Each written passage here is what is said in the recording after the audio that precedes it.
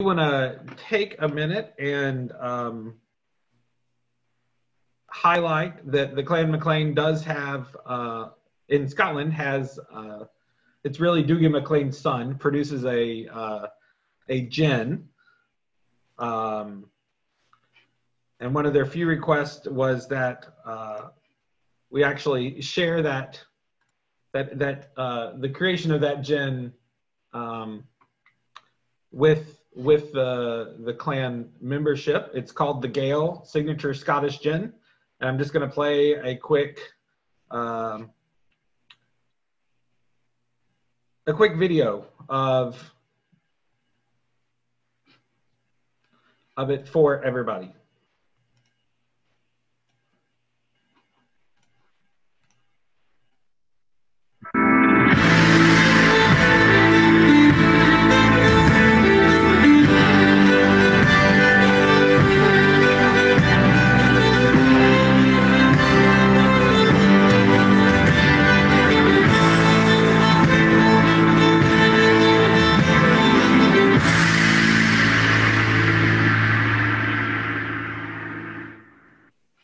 For now, I'd like to bring on Doug Wyatt for our first whiskey tasting and our first toast. He will be, for those of you at home following along, his first whiskey is Tobermory 10. Well, hello everyone, and I'm very glad to be a part of our virtual Maclean gathering today, and I thank you for joining us. You heard our chief say, I don't know how this virtual thing is going to work. Well, neither do I. So we'll figure it out as we go. And you heard Patrick talk about us being a warrior clan, and I'm going to tell you that I think we're also a good whiskey drinking clan too. So let's get started. First thing I want to tell you is if you don't have all three of the whiskeys that we're doing today, don't worry about it. Any whiskey, even if it's just one, even if you don't have whiskey, you can participate in our virtual whiskey tasting, because a good whiskey tasting is a chance for fellowship and enjoyment, and that's what we want to do right now, okay? I've invited George, to our pipe major for us today, to be here to help us with that, because if I was just tasting whiskey, I would just be drinking. But if George is here, we can share, and it's a tasting. So we're going to do that together. A couple of other things. We sent out, as part of this, and I know you can't see this now, but there was a form we sent out. It's a virtual whiskey tasting form, and you can use that or you can choose not to use it. And I will tell you a little bit about it. And I know it's very bright on here, but it's in two parts.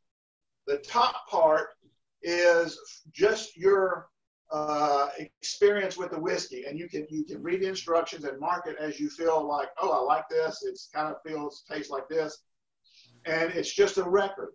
And then the bottom part is I call it Doug Seabath, where you can actually give a score to certain characteristics of the whiskey, or it works for wine too. But you can give certain characteristics for the whiskey, and then if you're tasting several whiskeys, you can go back, and if you want, you may have to make a choice about purchase. Then you've got a score that you can follow, and you can read through and follow that if you want to, or use it anywhere else you want to. And I want to thank the Aiken Single Malt Society here in our small town, and George and I are both members. We have a very good, very active single malt society, and that's a good way to taste many different whiskeys. Just through the single malt society, I bet I have been able to taste well over 220, 230 different whiskeys. And so it's just a good way to do that. One of the things when we do a whiskey tasting is you assume it just has something to do with drinking. But we're going to look at the Tobermory 10 first, okay? And treat it like you would a book. When you go to buy, look at the box. And this works for any whiskey.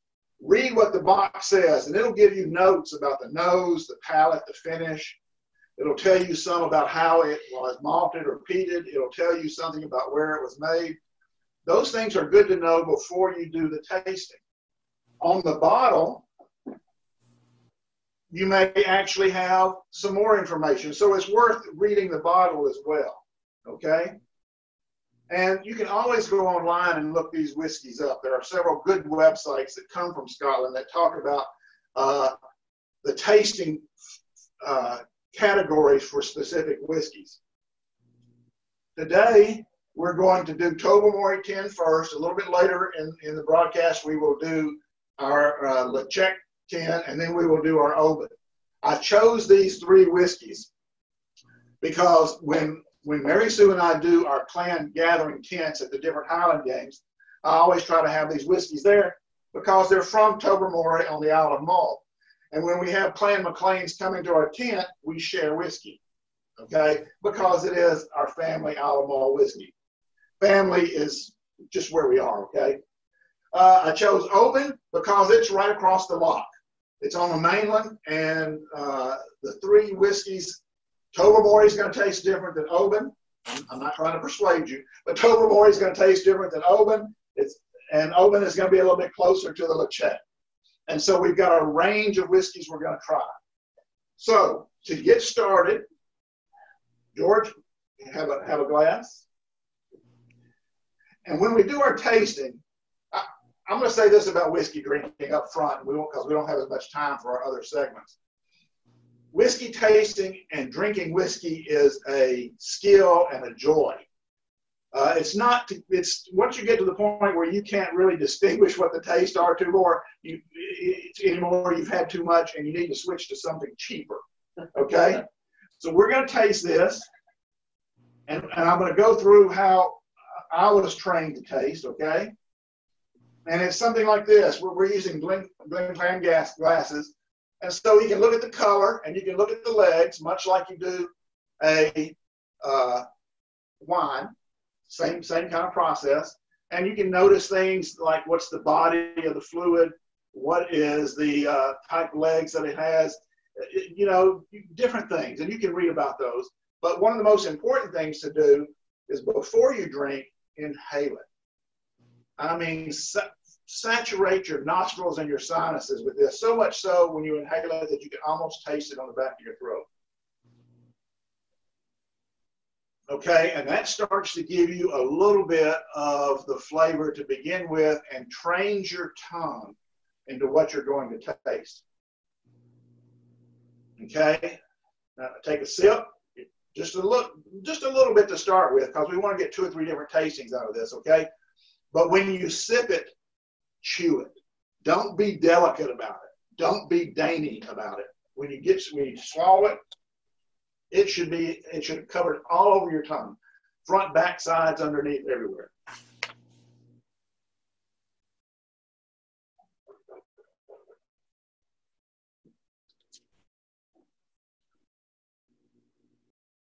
Now, this is not interactive, so I can't hear your thoughts about it. Woo. But, what is the weight or feel of the whiskey in your mouth? How intense or subtle are those aromas? How powerful and how complex are the different flavors that you can taste? What do you taste? Did you smell floral, fruity, spicy? What did you taste? Did you taste peaty, tobacco, coffee, chocolate, peach? It could be a lot of different things. Just for the record, this is Tobermory, and I believe that this is a very good description of it. On the nose, we inhaled it first. You pick up a little bit of the grass, the malt, and the oak. I still have a slight flavor of grass, at least to me now. On your palate, did you taste any gingerbread? I sometimes do and sometimes don't, but I do taste the honey, and I taste that slight bit of fruit that's in there, and aniseeds. A little bit of that, but that's a little more difficult for me, but you might pick right up on it. And then on the finish, I do pick up a little ginger and definitely some oak. Mm-hmm. There's some definite oak there, a little bit of dark chocolate. I think it's dark chocolate. And a little nutty, a little almond on it. Now, we can actually change that. During a regular tasting, you will typically have some water, and I use a dropper, and we'll put 1 drop in. Okay? That 1 drop will change the flavor. And it's just a good way to explore this whiskey even more.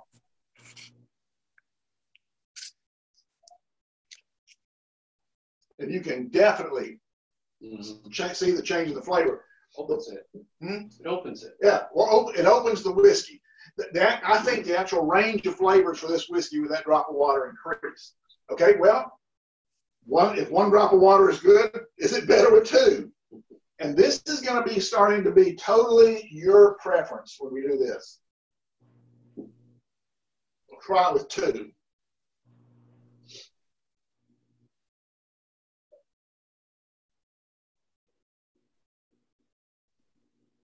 Now, see, for me, that changes the finish more so than the aroma or anything else. The taste on the tongue is different. Yeah, and it actually changes the feel of the body of the whiskey. So I'm trying to see where we are on our time. I think I have 4 minutes or 3 minutes left. And you can try a third drop. You have enough for a third drop? Oh, you better pour some. Oh, yeah. This is a deliberate thing. You know? After a good whiskey tasting, you know. I want to be scientific. Yeah, I want to be scientific. So we'll try it. Now we got to try 3 drops, you right? got to put 3 in. Perfect. Thank you. Okay, we'll give that a try.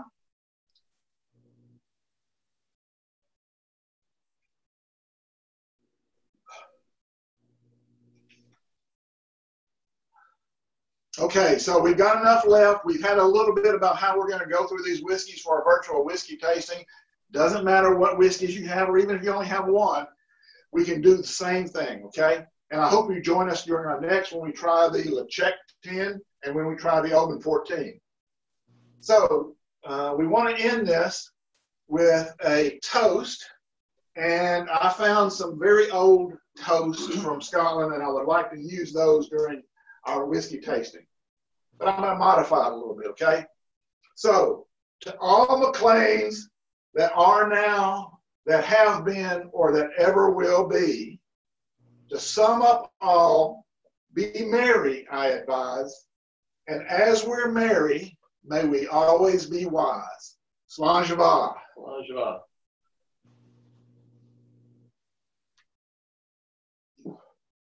Thank you. Wonderful. Thank you so much for that introduction to Maclean area whiskeys and the whiskey tasting. Stay tuned, as we obviously have 2 more whiskeys coming up throughout the next hour and 20 minutes. Okay, thank you guys for coming back and sticking with us for the second whiskey tasting. I hope you actually have finished your first whiskey tasting. You know, whiskey tasting, just a little bit to start with. After 4 o'clock, you can make your further decisions, okay? Well, the second whiskey we're going to taste today is our Lechek, okay? And Lechek tells us a little bit of one of those age-old questions of what's under the kilt? Lechek, good whiskey, my friends, good whiskey. Oh, there it is, good whiskey, okay? So if anybody ever asks you what's under the kilt, good whiskey. Okay, so same thing for the Lechek. We're going to take and the AIG is Czech, Chig, however you want to say it. It's very similar to that. I'm a boy raised in the South, so I have a very Southern slang to my Gaelic, but it's not Ledeg, it's Lechek, okay? Read the box. It tells you about the nose. Says sweet, briny smokiness.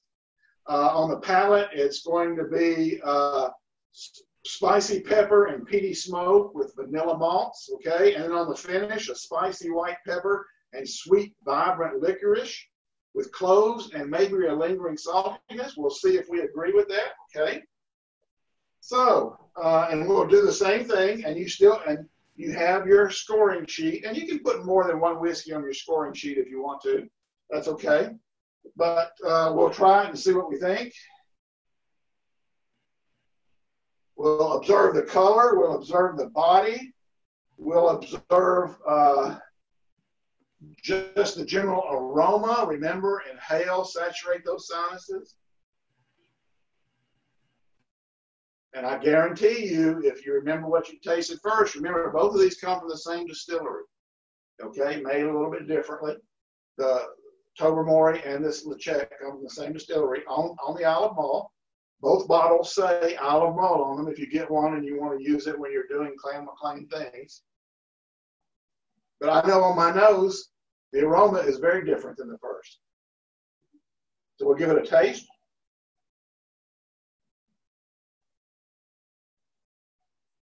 Remember, don't be dainty, chew it. Make sure you use all the taste buds on your tongue, top, bottom, back, underneath. You'll still pick up a little bit of aroma just from your tasting as well. Definitely, you can taste the peat. It's got a little bit of smokiness to it. It's not like an Ardbeg or a Lafroig where you feel like your face has been shoved into a campfire. It's much more delicate than that. I definitely can taste some of the saltiness. I really like that. Longer finish. Much longer finish. I agree with George on that. It's got a much longer finish to it.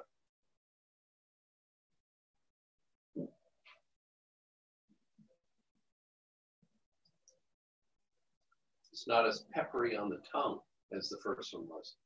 No, but and I get my pepper on the finish. I don't know about you, but I get my Yeah. pepper generally on the finish. Yeah. And it's a very, I'm actually not quite sure I know the difference between black pepper and white pepper, but it's peppery on the finish. But well, let's do what we did before, and we'll try a drop of water to see if it opens. And if you think about the chemistry, you know, you've got a drink here that is about, I don't know, 40% alcohol or so.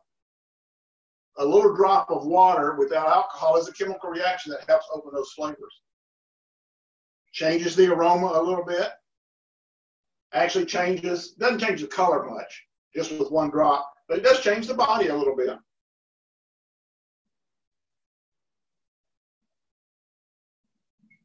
And as we said before, with the bottle, with the first tasting, even with the first drop of water, inhale it first, then chew it.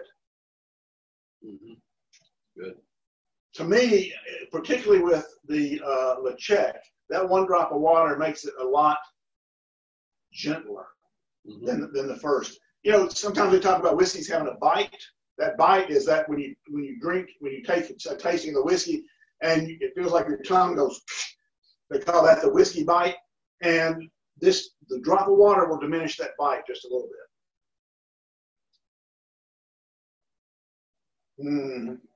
How much is in this bottle? It might make it through the rest of this broadcast. I don't know, because I really like this whiskey. But it's one of my all-time favorites. Let's try a second drop of water.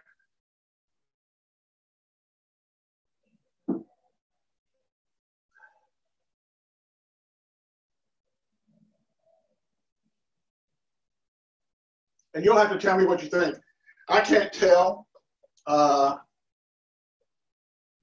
what you think about your whiskey, but I hope you're keeping your score sheets. I know people drink whiskey and you drink what you like, okay? And you'll develop and remember the things that you like. There are so many whiskeys, not including the Japanese whiskeys. I've been told that there are about 540, 550 whiskeys in Scotland, okay?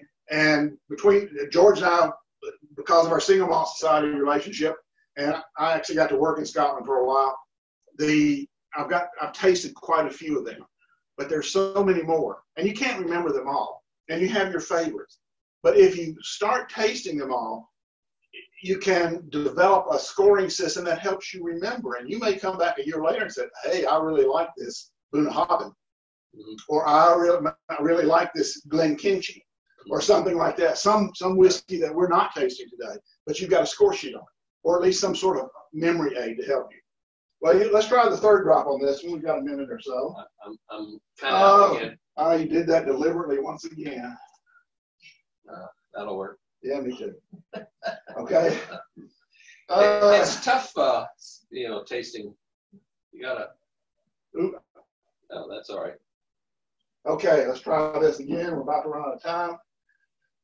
Once again, we have a toast that goes with this tasting.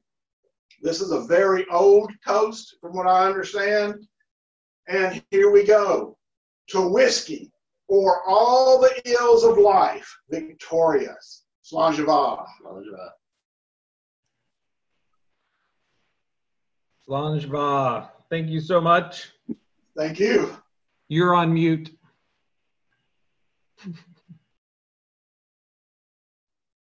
I'm sorry you guys missed all those brilliant words. I'm sorry that Connie is not on, but I'm very happy that we're being asked to drink whiskey a little bit earlier. So this time we're going to be tasting some Oban. But first, I want to mention a couple of things to you before we actually get to our tasting. I make no claims to be the great Maclean whiskey international expert, Charles Maclean. Okay, the Maclean family has probably the world's best whiskey tasting, whiskey knowledge expert. If you've never seen a Charles Maclean book or look for him on Google or someplace like that, you need to. I don't have his actual book with me here today. I have it someplace else. But one of the things you might want to do as an accomplished or developing whiskey taker is find a few books. There are a lot of books out there that tell you things, and sometimes going to a Highland Games, I'll carry some small book like this just to have in my back pocket or in my storing to be able to help evaluate whiskeys. Something else to think about.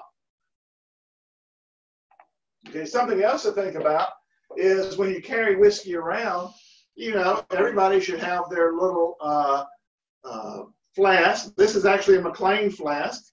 It's stainless steel with Maclean crest on it. And this is something you might carry around in your sporran or in your back pocket, or I pretty much carry it everywhere, you know, just so that you have the ration of whiskey you might need somewhere. But, you know, we're all trained to be prepared all the time. And like being Boy Scouts who carry a Band-Aid in their wallet everywhere they go, you might need some little emergency whiskey flask like these. And you can find these in a lot of different places. It's always good to have a little emergency whiskey flask with you. Wouldn't you agree, George? I keep my flask with my bagpipes. Okay, that's very good. This is Oban. You've probably seen the container, and I apologize for the lighting. You can kind of see it when it's down a little bit like this. Oban is a 14-year whiskey. It's been in the cask 14 years. It's a little more expensive. And I'll mention, when we tasted the Tobermory, it's typically under, you can get it for about $60, somewhere between $60 and $70. The Lechek, you're probably going to pay under 70, but maybe 75, 74. Depends on kind of where you get it, whether it's on sale or not. Oban is going to be just under $90 when you buy it in the bottle. So it's much more expensive as we go. I bought it at $100 last time. Yeah. So it's a little more expensive. And I don't know if you've noticed, but whiskeys are becoming more expensive because of new tariff rules in the EU.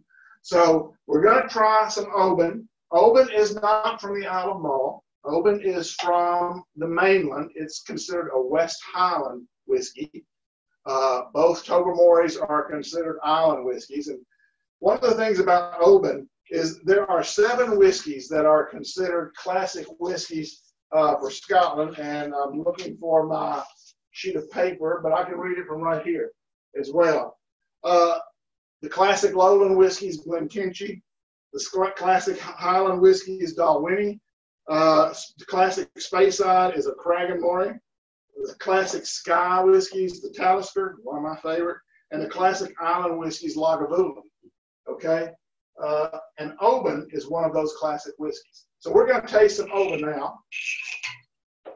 Debbie and I toured Oban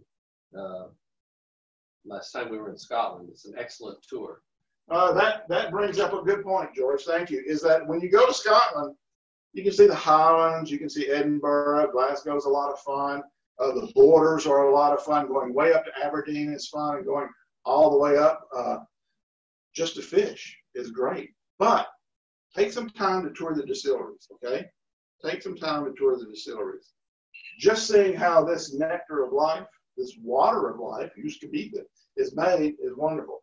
So if you take a look at your Oban, you'll notice the color's a little different. The body is a little bit heavier, okay?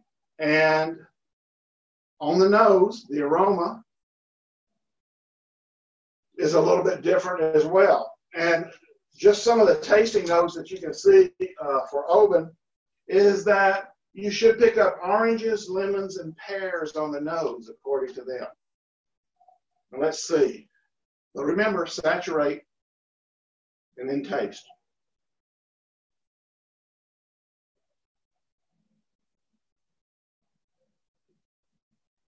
You can certainly feel the difference. To me, it's almost like the body has, it's a little bit oily. It's a little bit slicker. I don't know what the word would be. But it's a little bit different. But wow, what a flavor. And the finish, very smooth. Very smooth finish. It does not have the tip of the tongue action that I think you get with leche. Yeah. But it's very good on finish.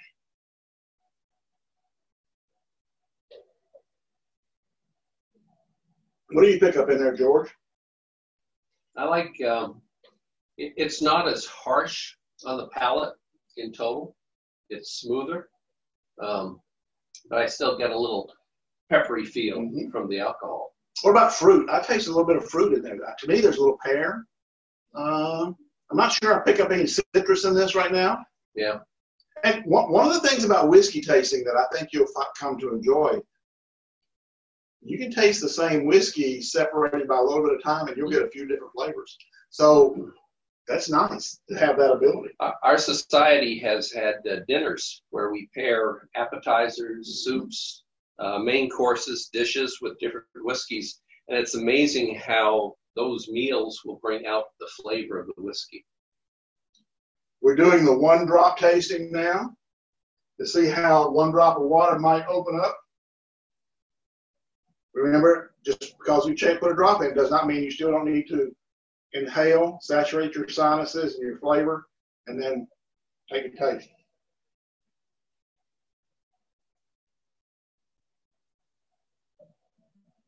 Good stuff. Dangerously good. Yes. Let's try two while we're thinking about it. All right.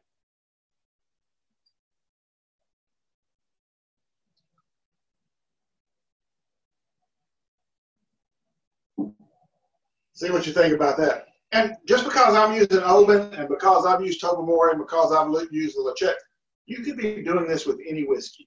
And it could be an Islay, it could be a Space-On, it could be a Highland, it could be anything. And so it's just the joy of tasting the whiskey, okay? One of the things that makes Scotland, Scotland is the presence of single malt whiskeys, okay? A lot of people make them. They're made in the United States now. Japan started a few years ago. And to be quite honest, when Japan started making their whiskeys, they were awful, at least to me.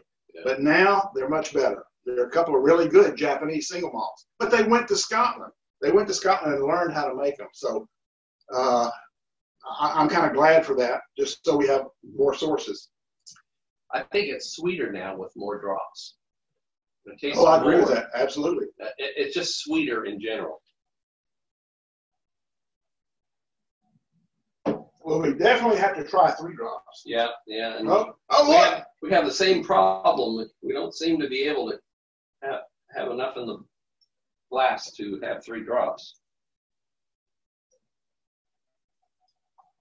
Yeah, we'll finish this up in a minute.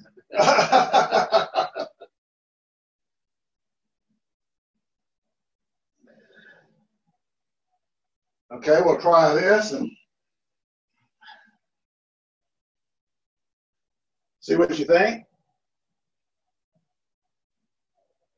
It's even sweeter. Yeah, it is. It's opened it up. It's a little bit sweeter. Yep. The finish. It's a longer, sweeter finish. Yeah, it's a longer, sweeter finish, but I felt a little bright burst of flavor between mid-tongue and back tongue. And it was just like a whoom. As you come in there, there was just a pulse of flavor.